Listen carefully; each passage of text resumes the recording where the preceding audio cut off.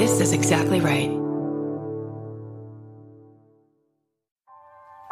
Do you love going for walks? Or maybe you have a to-do list that keeps growing. Perhaps there's a long drive in your future? Audible is the perfect companion for all that and more. With Audible, you'll discover thousands of podcasts from popular favorites to exclusive new series, theatrical performances, comedy, and Audible originals. Their collection of audiobooks includes titles from every genre, and as an Audible member, you can choose one title a month to keep from their entire catalog. With the Audible app, you can listen anytime, anywhere. For instance, on my dog walks, I've been listening to Matrix by Lauren Groff, and I am loving it. New members can try Audible free for 30 days. Just head to audible.com/thispodcast or text this podcast to 500-500. That's audible.com/this podcast or text this podcast to 500-500 to try Audible free for 30 days. Audible.com/this podcast. If you love learning but struggle to fit it into your busy schedule, you'll want to check out Imprint, a visual guide to the world's most important knowledge. Imprint is a fun and interactive way to learn, internalize, and apply complex concepts to your life quickly. You'll be able to complete a chapter in 2 minutes or less. Their content features elegant visuals and spans across topics like psychology, leadership, philosophy, health, and more. You can stop forgetting what you read thanks to Imprint's visual approach, which is designed to help you commit key concepts to memory. Join the millions of users learning on Imprint. Try Imprint for free by searching Imprint in the App Store or Google Play, or visit try.imprintapp.com/thispodcast to learn more.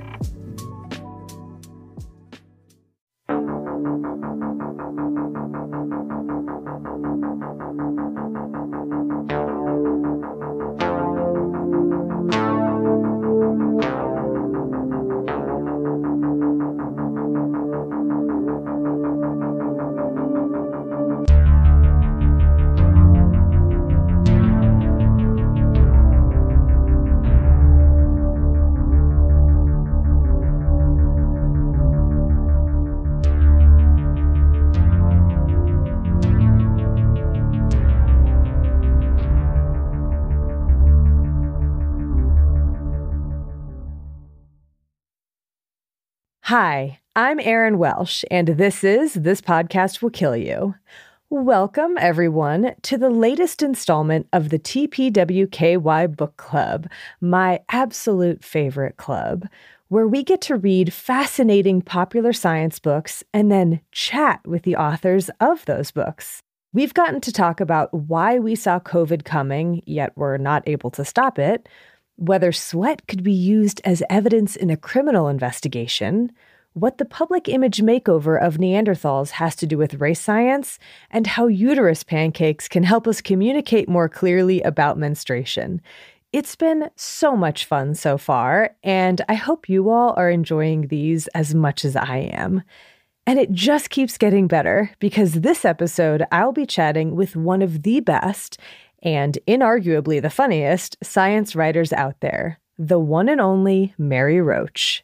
Whether she's covering what happens to cadavers after they get donated to science in her book Stiff, The Science of Sex in Bonk, how space travel affects all aspects of human life in Packing for Mars, or any of the other topics covered in her other best-selling and award-winning books, Roach strikes that delicate balance between engaging and educational, all while being human and gut-bustingly hilarious. Seriously, if you haven't read any of her books before, you should go get them all. You'll thank me later.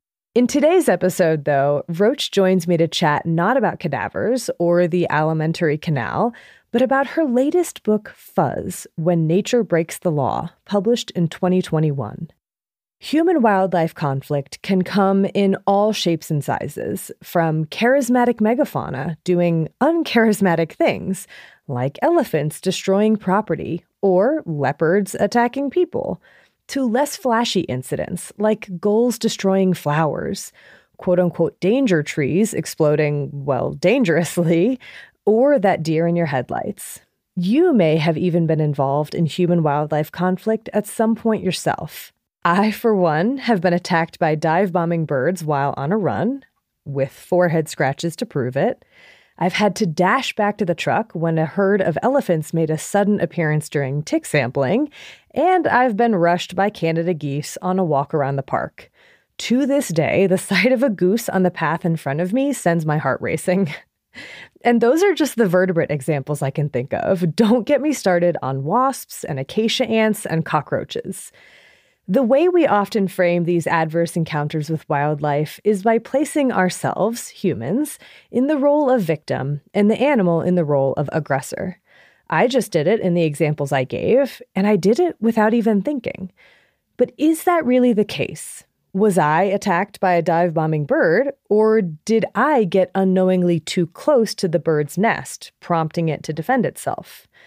Do bears break into dumpsters and wreak havoc, or did humans destroy what used to be bear habitat and place dumpsters there as an unintentionally reliable food source?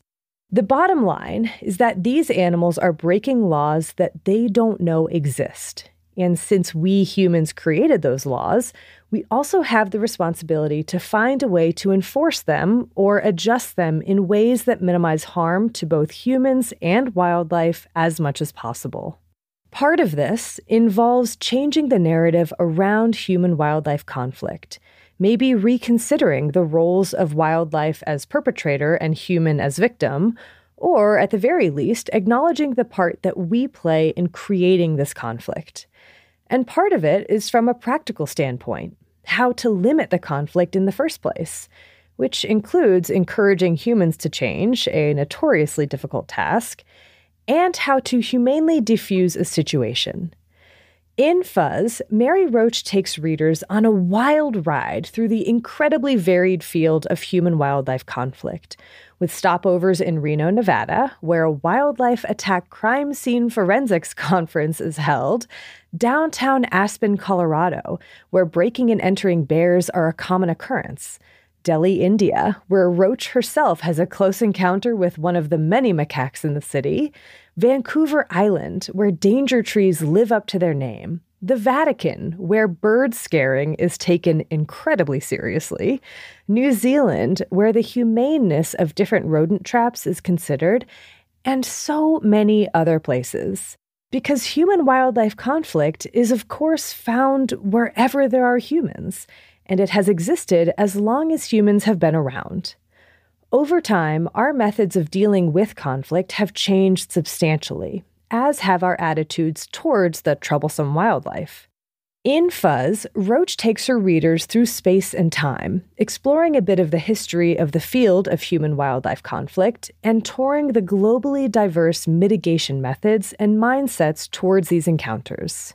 On the surface, Fuzz is about the many creative ways humans have tried to deal with wildlife eating their crops, or destroying their property, or flying into airplane engines. But underneath the humorous and bizarre stories of bird-repellent lasers at the Vatican or choosy bears cruising the fridge in the house they broke into are philosophical musings about what makes a pest, the changing nature of conservation, what peaceful coexistence could look like, and whether it could ever be achieved or sustained. Mary Roach is one of my heroes of science communication, and I am so excited to get to chat with her today. So we'll take a quick break here and then get right into the interview. Hello, I'm Bridger Weiniger. I host I Said No Gifts, and I have a question. Who doesn't love diving into a good old-fashioned mystery, especially one with twists, turns, and a diverse cast of characters?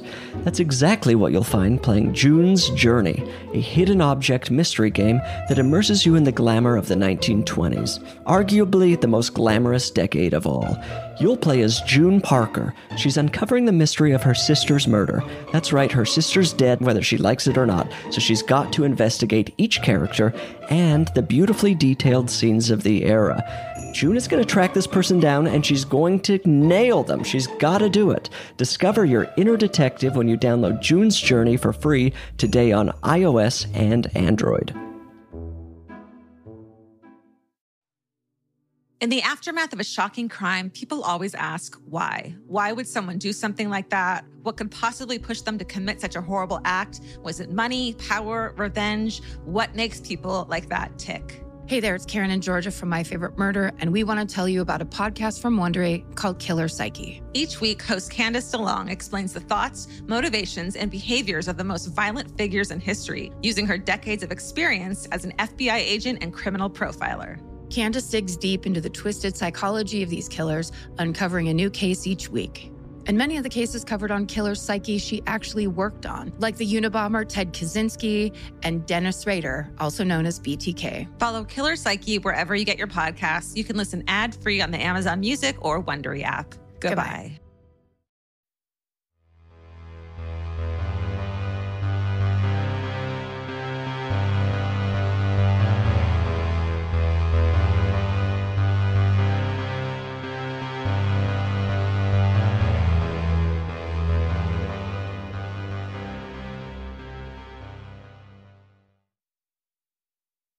Mary, thank you so much for joining me today. I am beyond excited. Your books are line my shelves. You are one of my favorite writers of all time. You're hilarious. You're incredibly informative. Like, I don't know how you do it, but this is a dream come true, honestly. Oh, stop. I'm blushing. Thank you so much. I'm delighted to be here. I'm super excited to chat with you today about your latest book, Fuzz, When Nature Breaks the Law. So tell me, what is the origin story for this book, if there is one? And when did you first get the idea to write a book about human-wildlife conflict? Well, it's kind of a roundabout, meandering origin story. I wasn't mauled by a cougar or anything exciting like that. When I finish one book, I never know what I'm going to do next. I'm always looking for some new little sliver of science that I've never heard of before. I arrived at human-wildlife conflict indirectly. I thought I was maybe going to do something on the forensics, wildlife forensics, but not the forensics of an attack scene, which I do cover in the book, but the forensics of like when somebody discovers contraband, like it's a pelt or it's like a horn, and what is, that sort of forensics. And I got interested in that because I've came upon this paper called How to Tell Real versus Counterfeit Tiger Penis. This is like a paper that's used as a handbook for these people who work in the Wildlife Forensics Laboratory up in Ashland, Oregon. There's this woman there, and she's really good, and so am I now, at identifying real versus counterfeit tiger penis, which is something you need to do because the organ of the tiger is sometimes used to make traditional medicine as a cure for virility or impotence. This is traditional medicine, and that doesn't, as far as I know, have any actual virility properties, but it's something that does get made into a soup. So it's important for somebody to know when they find a box of what appear to be penises, are they from an endangered species or are they not? And it's actually, you'll be happy to know, it is almost always counterfeit. It's usually deer or horse or cow because, first of all, they're easier to come by, and second of all, they're big. And they're inspiring. And the tiger has a pretty surprisingly small penis. Who knew? I feel like it's rude to say that about tigers, but they've got pretty small penises. Anyway, so that led me up to this lab, and I thought, well, this is kind of interesting. Maybe there's a book here.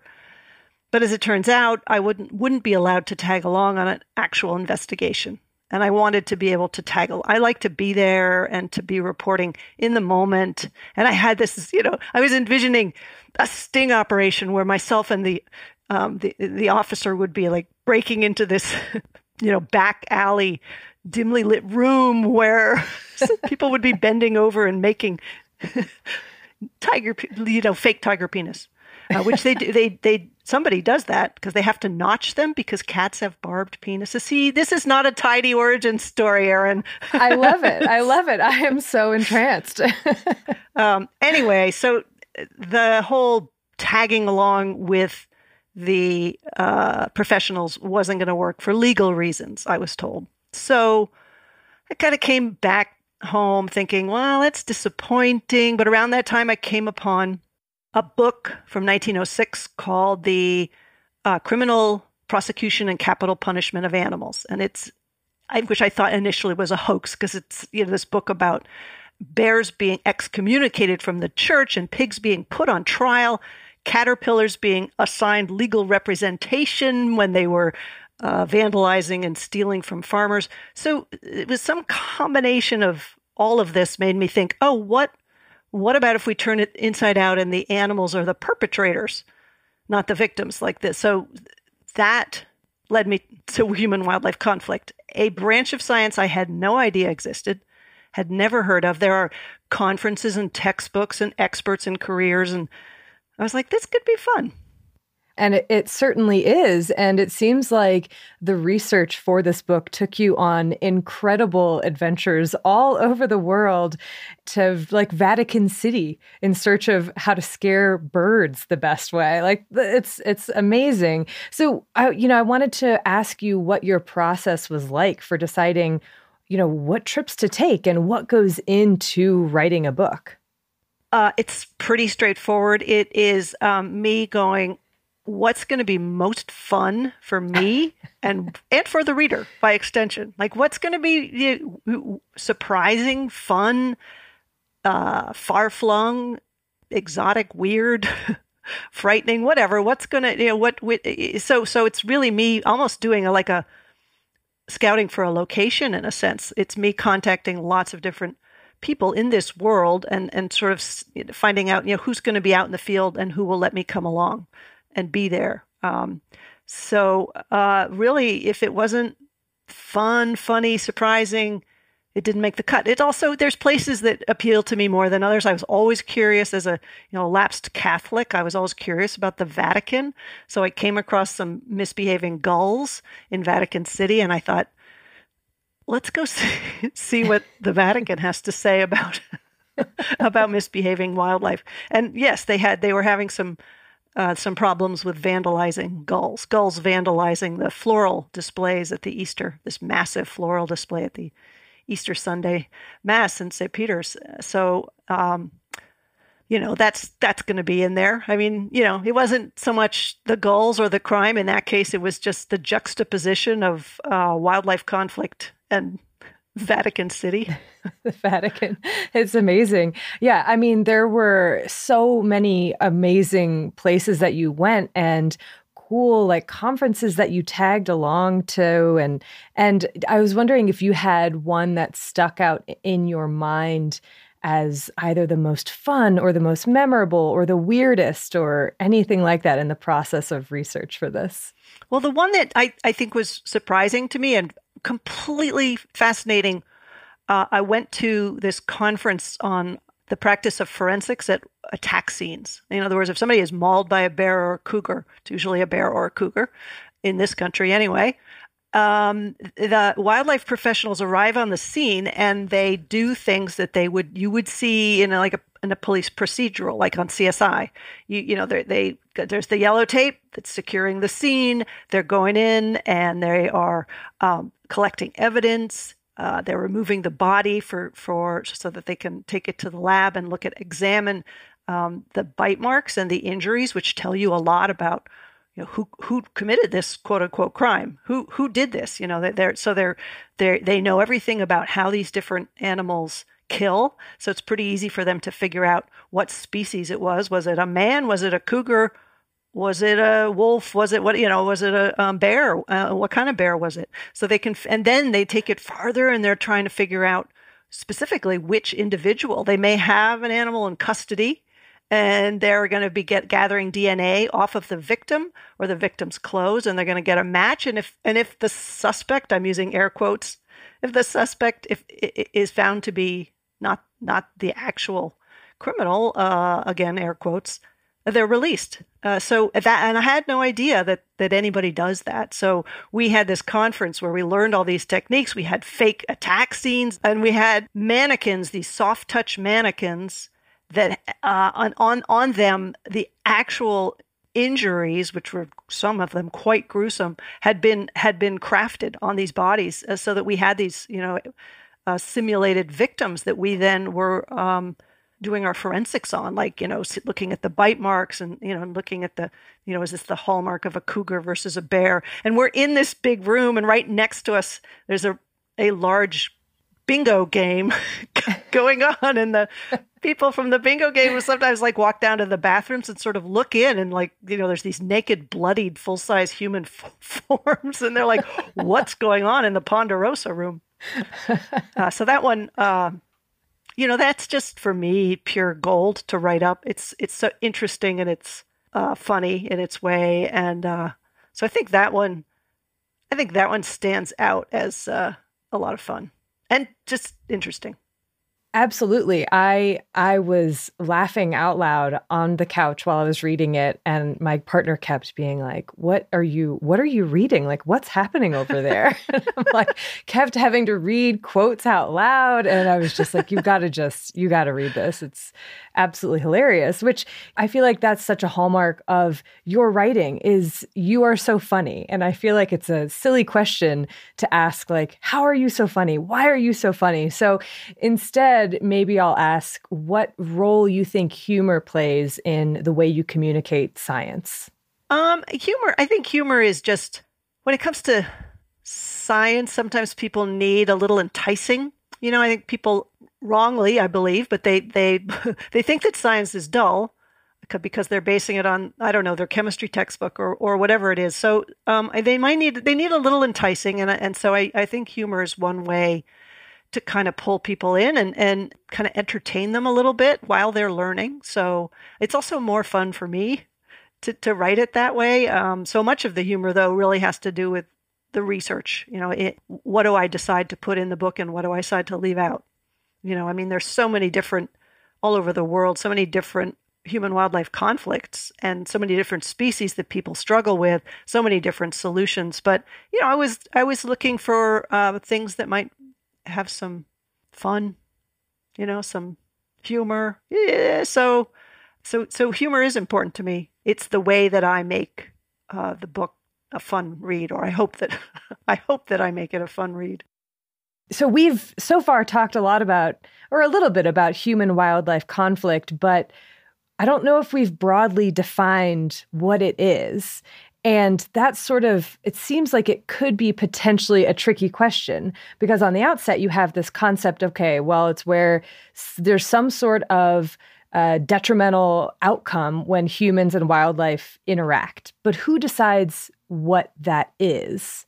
Did you run into this sort of almost a philosophical dilemma in writing this book?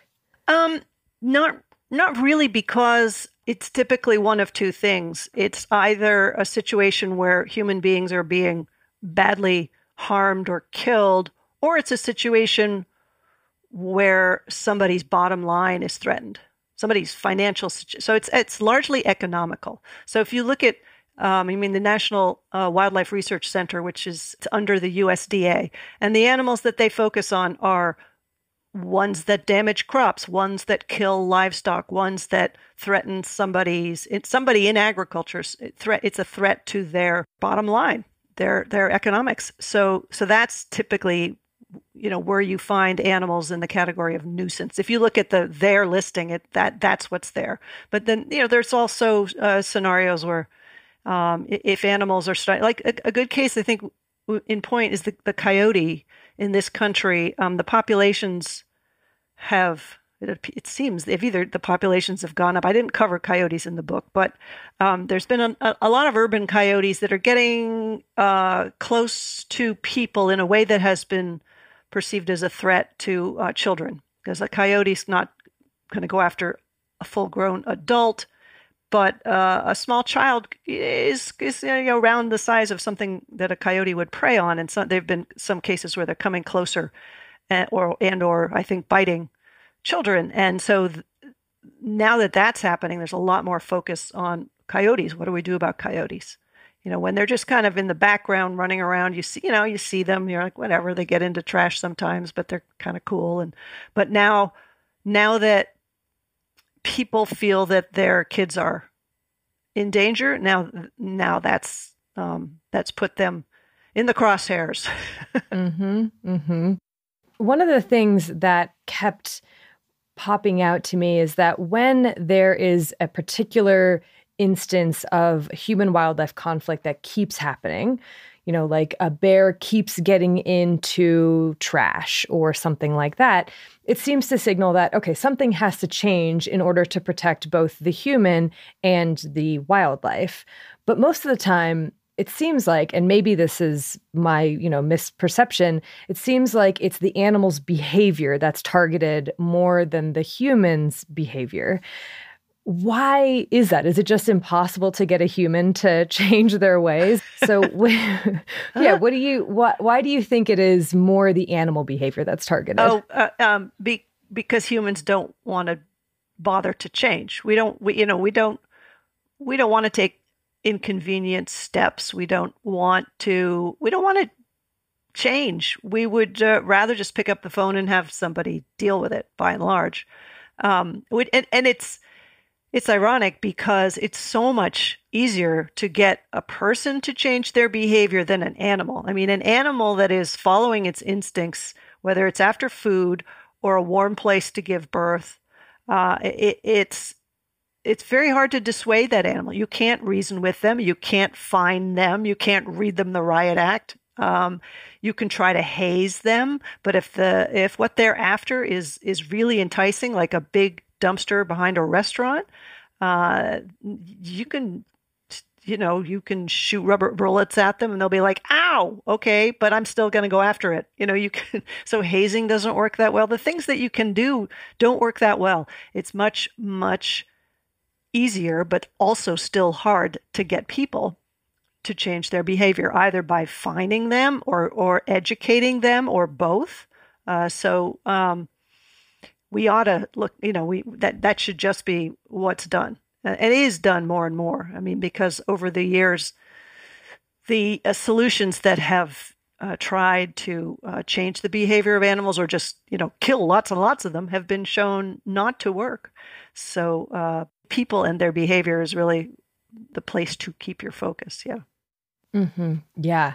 It was interesting to read about how relocation is kind of one of the least humane things that you can do sometimes for an animal. And yet so much of it is like there's that balance between keeping the public happy and providing a service that is, valuable and also not angering the public. And just it seems very challenging to strike that balance. Yes. Yeah. And relocation or translocation is also, there's liability issues. If you as a wildlife agency are informed that a bear has been getting close to people's yards, it may have swiped at somebody but not injured them, and you go, you know what, we'll monitor this situation.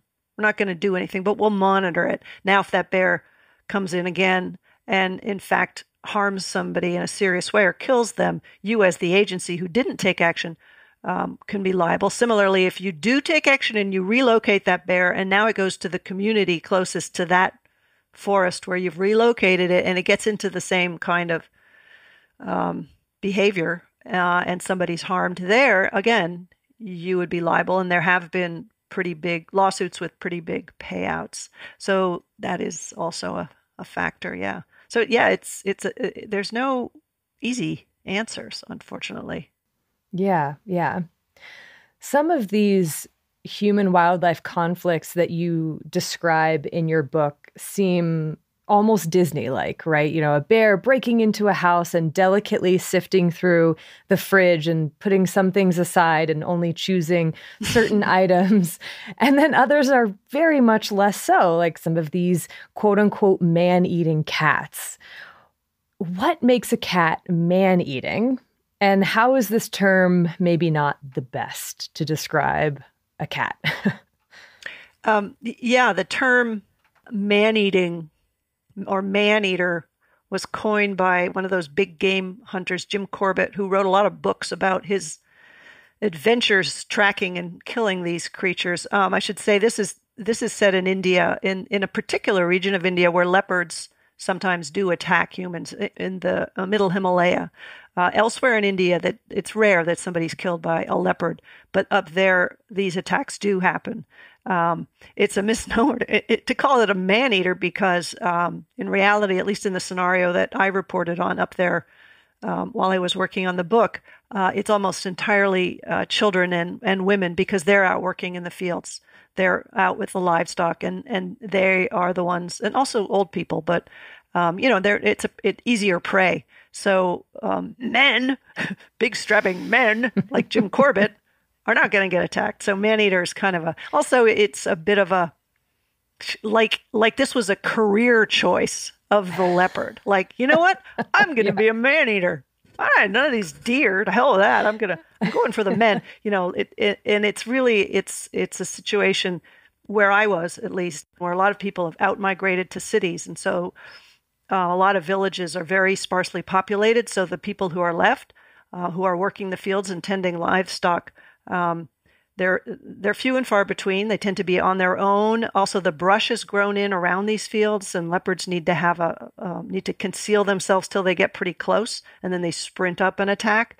So this outmigration has created a scenario that's easier for leopards to prey on something different. And there's also the prey that they normally feed on because of deforestation is dwindling. So they're kind of forced to find other things to eat.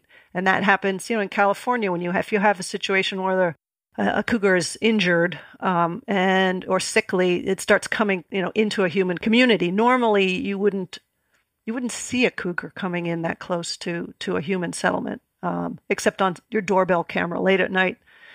So it's usually something's gone wrong. It's not just a personality quirk like, I'm going to be a man-eater. I like how that sounds.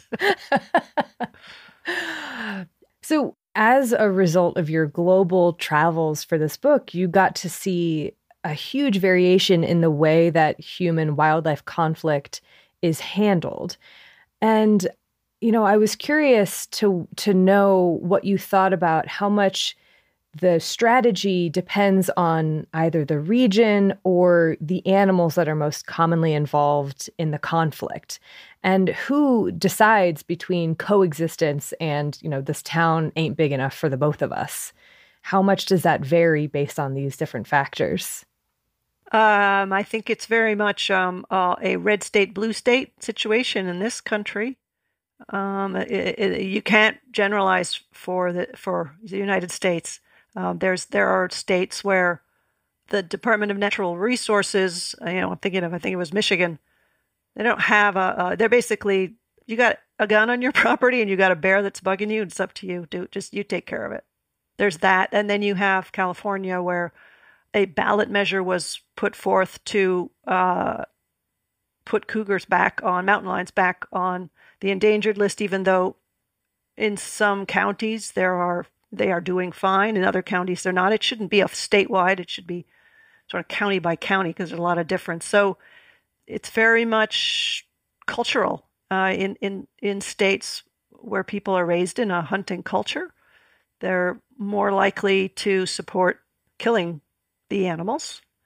Our history is tame the wilderness, go west, make it your own, do what you have to do. And wild animals, big mammals in particular, were viewed as either competition. They were taking deer that people wanted to hunt, or they were taking livestock, or they were just varmints that were, better off dead. So that's kind of our history. In India, though, Hinduism has a number of gods that are represented as animals, and two of those are big nuisance animals, monkeys and elephants.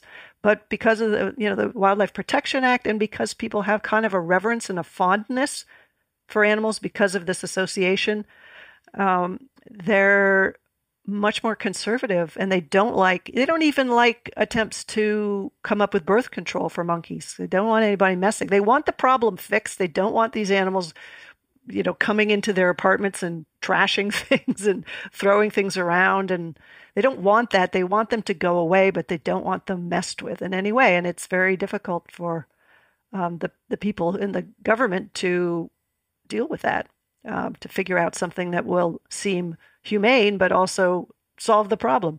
So it's very culture specific. And I think that is what determines what happens. In this country, it's state by state, and I imagine in India as well. But And that's true anywhere you go in the world.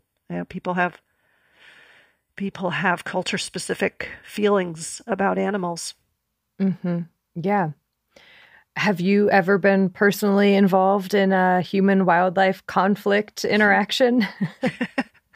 I was mugged by a macaque in India, but I had it coming because I went up to there's a fort up on the hill outside this small city where I was, Bundi, and everybody was talking about, oh, don't go up there. There's a lot of monkeys. Be careful. Carry a stick if you go. And I'm like, oh, I want to see what that's like to get mugged by a monkey. So I walked up there with a shopping bag full of bananas. So I was definitely asking for it. And it was very interesting. It was not scary. It was just over so fast. And it was impressive because there were two of them. One of them kind of popped up from behind a rock and stepped in my path. And I'm focused on that monkey. And this other one dashes out from behind me and grabs the bag. And I was like, slick, you guys. I'm not even mad. I'm impressed. Yeah. That's amazing. Okay, we are going to take a quick break here, but stick around because we've got so much more to chat about in the world of human-wildlife conflict.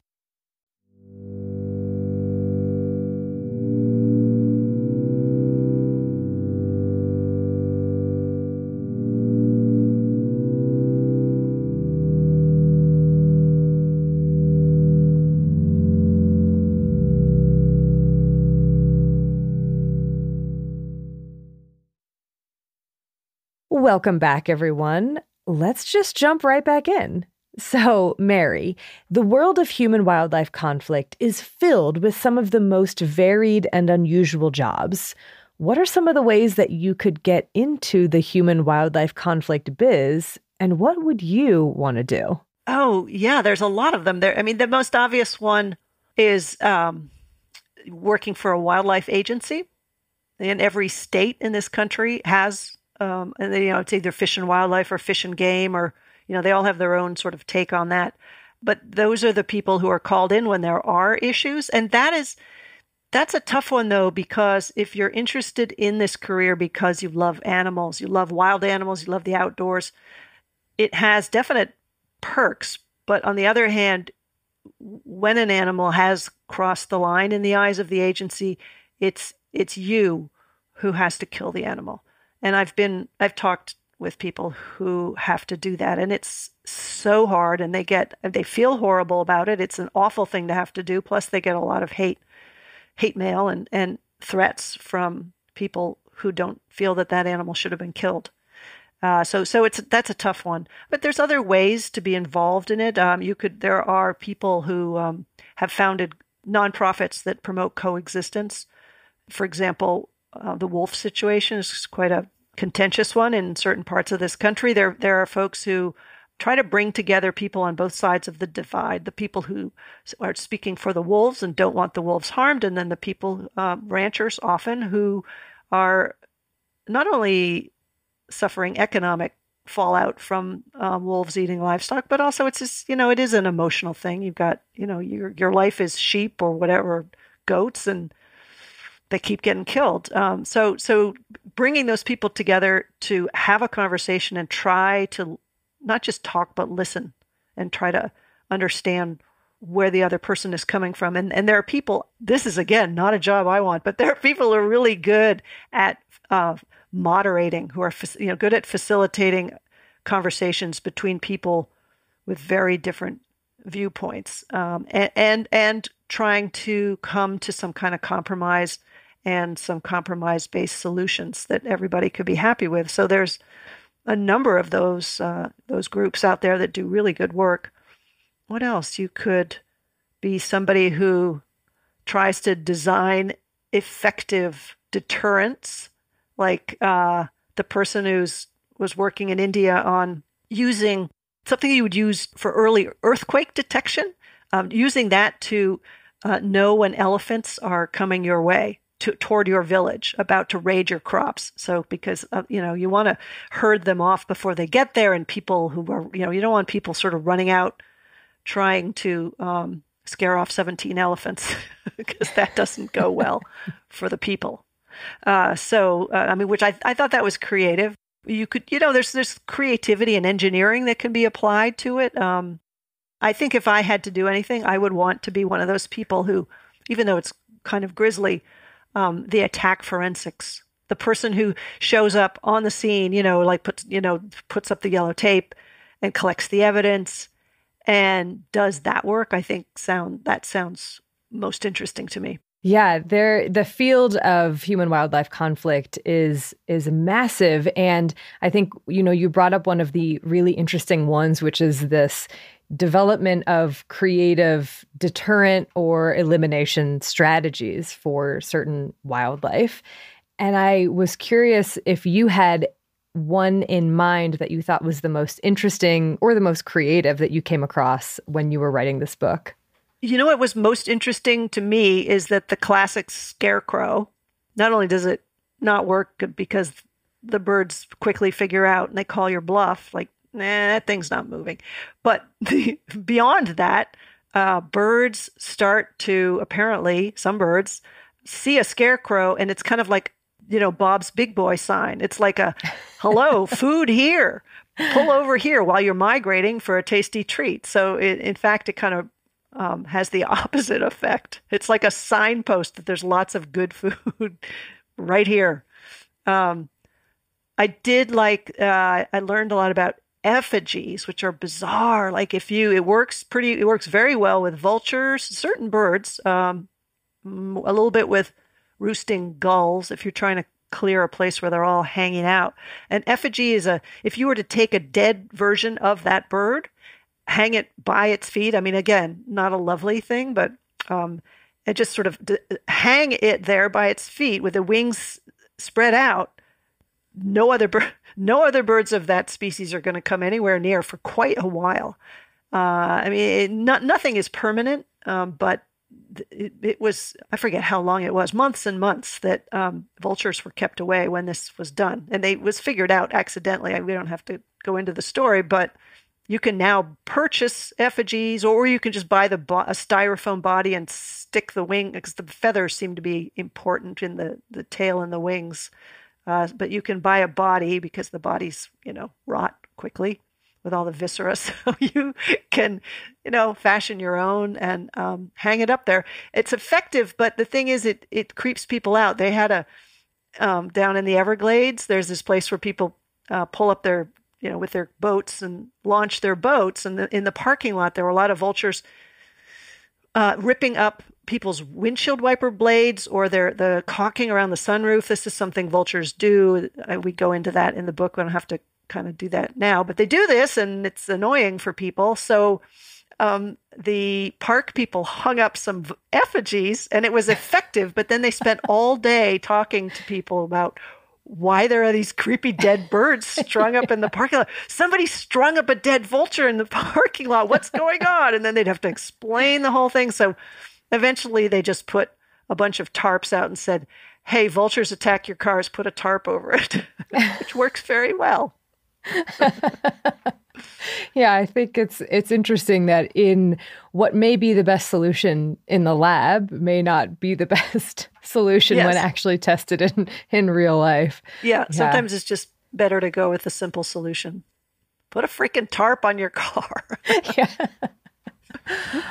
It seems like a lot of the animals that are involved in these conflicts, some of them are charismatic, like bears and cougars, I think, and elephants are quite, lovely and wonderful.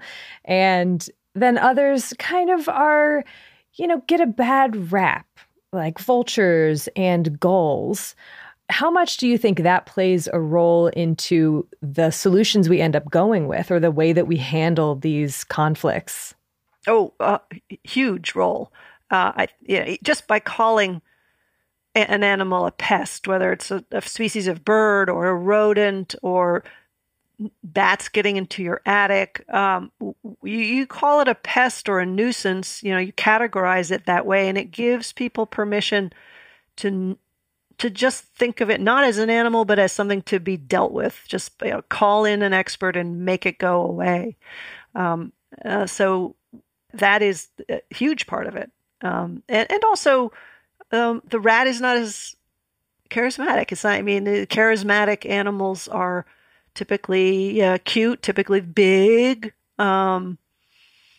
Rodents and a lot of people don't like birds. I'm a bird lover, but my friend Anne's like, I hate birds. I'm like, wait a minute, all birds? Yeah, she's like, I don't know. She thinks they're dirty or what it is. She's like, I hate birds. So yeah, that term pest, I don't like it because it just gives people don't have to really think about it. They can just call up somebody to set a trap or put poison out. They can very easily just have somebody deal with it. But it's not an it. I mean, it's an it, I guess, but it's an animal like a cougar, like an elephant. It's just smaller and maybe more annoying to you at the moment. Yeah, I loved the part in your book when you talked about how this hilarious irony of how there are so many bird quote unquote pest control that goes into sunflower farming when the sunflowers are there to make bird seed. And it's just like, what? How is this happening? Yeah. You're like, well, yeah, because the sunflower farmers, there are a lot of them in North and South Dakota, right in the migration path of literally millions, tens of millions of blackbirds and crows and cowbirds, and they are all passing through, and they're like, hey, huge field of birdseed down there. Let's go. Like, I guess, that wasn't the consideration when they were planning what to plant there, but, and it's been a disaster for the industry and for the birds. And the smart farmers decided to grow something else because we don't have to get into the trials and tribulations of birdseed farmers.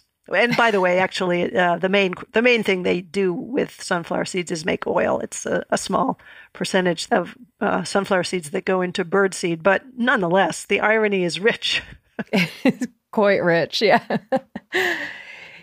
We talked about how a lot of animals are more valued than others or maybe viewed more or less as pests. Do you think that this has changed a lot over in the U.S., I'll say specifically in the 20th into the 21st centuries? And has that sort of shaped the way that we have handled some of these conflicts? Oh, yeah, it's changed a great deal. I mean, if you look back to the 1800s and early 1900s, there were bounties on cougars, bears, coyotes, whatever, not just the big ones, but there were anything that was proving vexatious to farmers or communities or ranchers. There were bounties, and people were encouraged. The government encouraged people to poison, to shoot, to do all of that. Fast forward to the 1960s and the dawn of the conservation, the environmental movement, and also animal welfare groups. That has changed the perspective, and that has made a huge difference to the point where these populations have recovered enough that now they're starting to really get up in people's business again. So it's kind of there's been this embracing of wildlife and protecting wildlife and encouraging wildlife, and now that populations have recovered, and also we are expanding into their territory. So it's all combining to kind of erode people's patience and keenness to have these animals around. So it's almost because of the scale of the change from back then till now that we are starting to see more conflict. It's interesting to think about how what we envision as the ideal ecosystem or the ideal number or amount of this animal versus this animal, and how that, is there anything actually ideal, or what is the disconnect between what we imagine as ideal and then when we actually live in that quote unquote ideal space, how it is not so great for anyone involved. Right. Yeah, that's a tough one to figure out. Because invasive species, they are everywhere, and how far do you let them go in situations? The one that I talk about in the book quite a bit is New Zealand, because New Zealand, it's an island with a unique set of flora and fauna in particular we're talking about. They've got flightless birds and also a lot of reptiles, but it's the flightless birds that are particularly vulnerable to these animals, stoats and weasels and ferrets, feral cats, these creatures that are all invasive. The country has sort of, as a nation, agreed to eliminate stoats, rats, and possums, because if they don't, they're heading into a situation where they aren't going to have any unique animals and birds left. But it's kind of heartbreaking because they themselves, going back to the early 1900s, they themselves imported these creatures, the stoats and they imported the stoats to kill the rabbits that they'd earlier imported that populated the landscape far further than they wanted them to. So they brought in the stoats. The stoats got there, looked around and said, yeah, there's some rabbits, but you know what? These flightless birds are much more appealing and so easy to get. So they were decimated, these bird species, also some also reptiles, but that's a lot of animals to wipe out. It's called Predator Free New Zealand 2050 there. The hope is to wipe out stoats, rats, and possums by 2050. And not everybody's on board with that. And you can, like you were mentioning, you're bringing it back to a point in time, but things have already changed from there. I mean, anyway, how do you freeze time? I mean, these things are always evolving. But that said, it's I could certainly understand how, if you lived in New Zealand, you wouldn't want to lose all of those birds and reptiles that are going extinct. Yeah, how it's the invasive species. That's a tough one. Whole books are written on that one.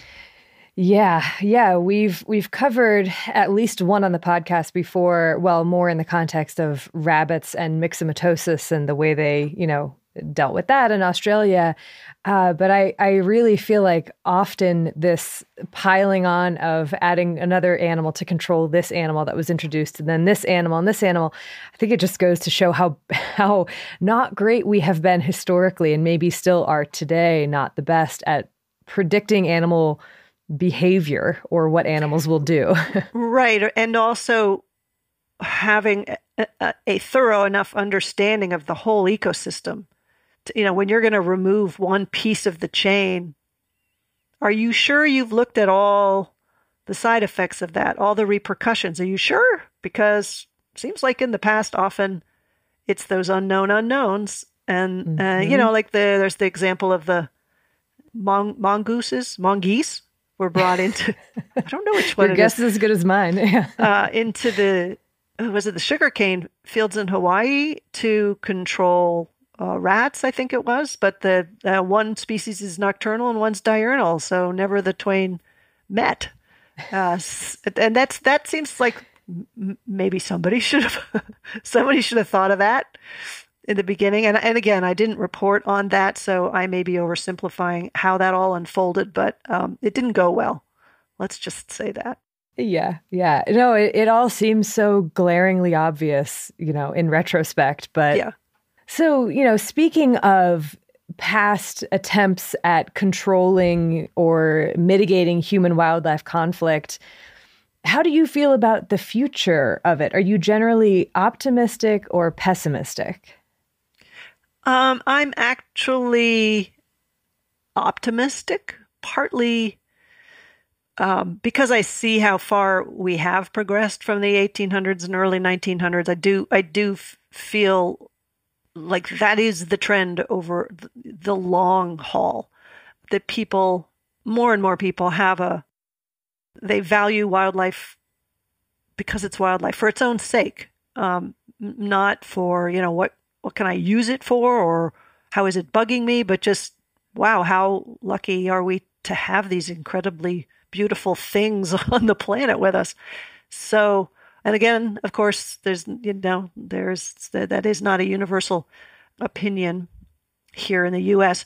But we have come a long way, and I feel that if you look at some of the organizations that are charged with monitoring this and making the rules and deciding what happens, the National Wildlife Research Center and the USDA, who runs that center, have been of late hiring non-lethal experts, not just to kind of pay lip service to, if you were to build a pen for your chickens, a safe, well-made nighttime enclosure, they won't get nabbed. Or if you were to trim this brush back or change the way you graze these sheep, I think it would help a lot. So they're hiring these people, and that's come out of some dialogues between the National Wildlife Research Center / USDA and the NRDC, Natural Resources Defense Committee, is it? Or council. So there's been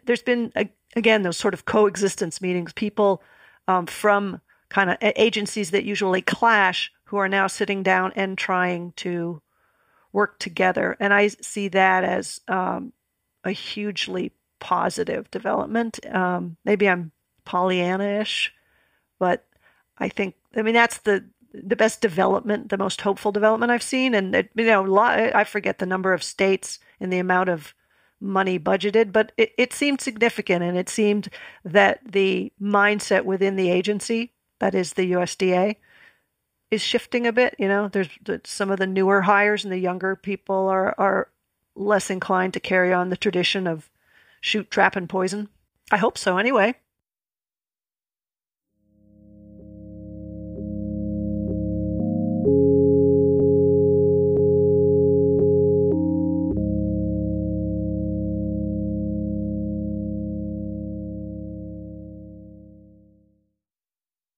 What a dream come true.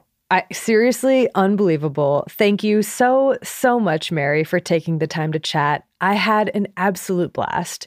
Whoever said don't meet your heroes was very wrong. And I think that someone needs to use What's Going On in the Ponderosa Room as the title of their next murder mystery or something, because it's just too good. If you all enjoyed this as much as I did and want to learn more, check out our website, thispodcastwillkillyou.com, where I'll post a link to where you can find Fuzz, When Nature Breaks the Law, as well as Mary's other books. And don't forget, you can check out our website for all sorts of other cool things, including, but not limited to, transcripts, Quarantini and Placebo-Rita recipes, show notes and references for all of our episodes, links to merch, our bookshop.org affiliate account, our Goodreads list, a first-hand account form, and music by Bloodmobile. Speaking of which, thank you to Bloodmobile for providing the music for this episode and all of our episodes. Thank you to Liana Squilacci for our audio mixing. And thanks to you, listeners, for listening. I hope you liked this bonus episode and are loving being part of the TPWKY Book Club. A special thank you, as always, to our fantastic patrons. We appreciate your support so very much. Well, until next time, keep washing those hands.